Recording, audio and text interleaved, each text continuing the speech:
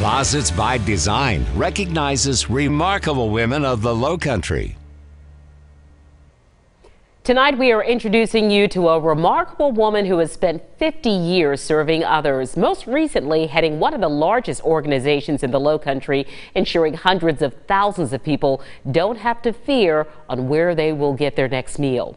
News 2 Sophia Desasor shares her unlikely story fueled by a passion for service. This is a familiar walk for Pat Walker. So these are retail donations. For the last 9 years, the aisles of the Lowcountry Food Bank have been her #1 priority. Hey, I have to hug him. It's a place where her hard work and passion collide. I've been thinking about you, yes Walker ma'am. served as a school teacher for 30 years before volunteering for East Cooper Meals on Wheels. And that just changed my world.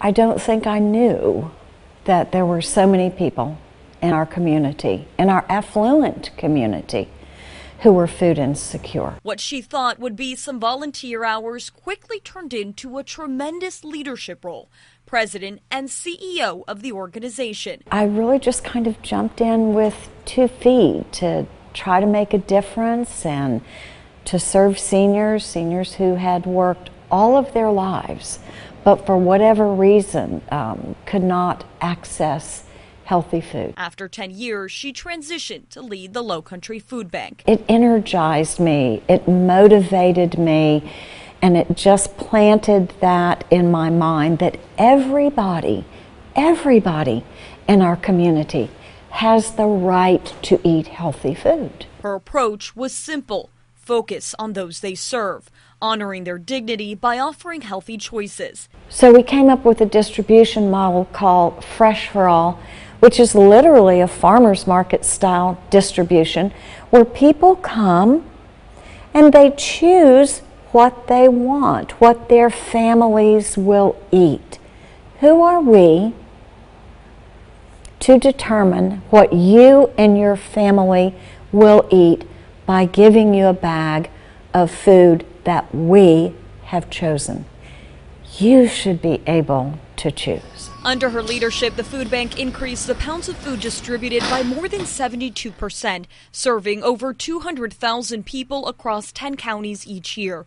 But ask Walker her greatest accomplishment, and her answer is clear. The staff that we have built at Lowcountry Food Bank, they're committed, they're dedicated, they're passionate, they want to reduce food insecurity in our community, and they're agile. Longtime friend, philanthropist, and businesswoman Anita Zucker says Walker's empathy sets her apart from other leaders. She is a remarkable woman.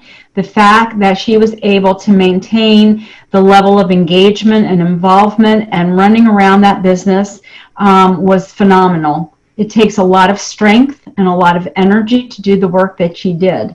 A remarkable woman, giving her life to support the lives of others for more than 50 years. I'm humbled and I'm honored.